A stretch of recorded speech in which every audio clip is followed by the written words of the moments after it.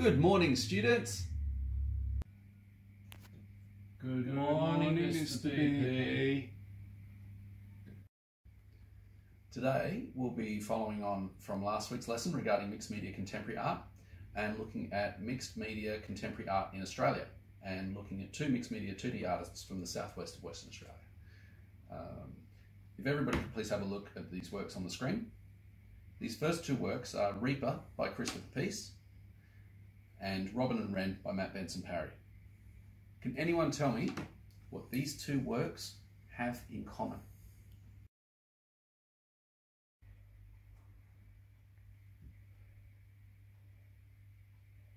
Yes? They're both creepy and use bright colours. Indeed. Good points. Anybody else? They look like skulls and nice things together, eh? Absolutely. So we have two images here that both deal with death, but also something else. Rebirth, perhaps. How about if I tell you that Mr. Peace is an Indigenous Australian and Mr. Benson-Parry is non-Indigenous? Does that change the way that you would read these paintings?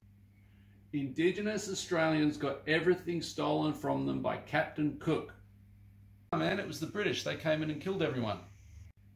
Okay, so it's a painting about everything being stolen and then everyone getting killed. Great answer. Remind me to talk to Mrs. Harrison, the history teacher. I think we need to do some cross-curriculum priorities. What's the other painting about then?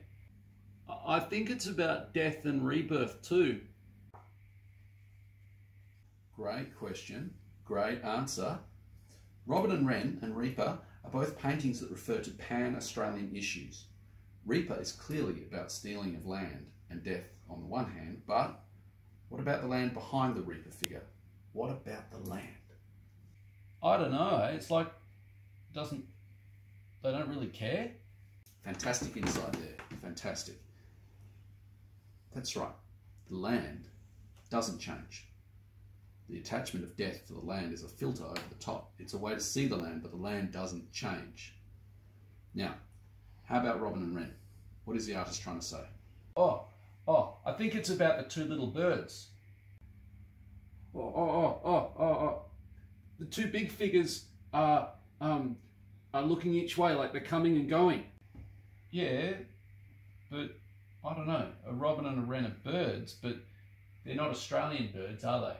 Some robins and wrens are from Australia and also from Europe. Who else came from Europe?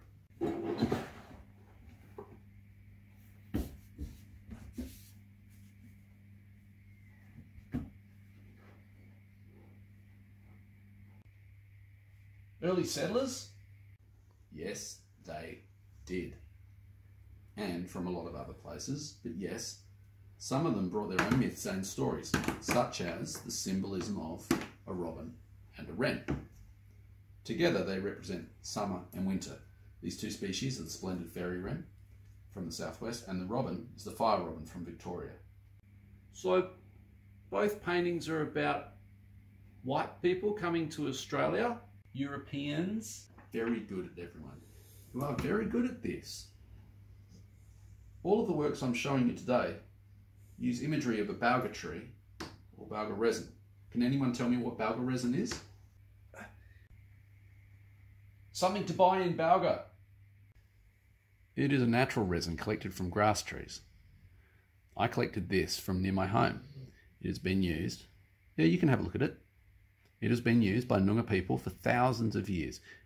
Anybody have any ideas what the Noongar people might have used balga resin for? Oh, did they use the resin to make paintings? Yes, for sure. And axes? Noongar axes are called codger. The resin is used to fix the axe head to the haft. It's very strong. Have a look at this next pair of paintings.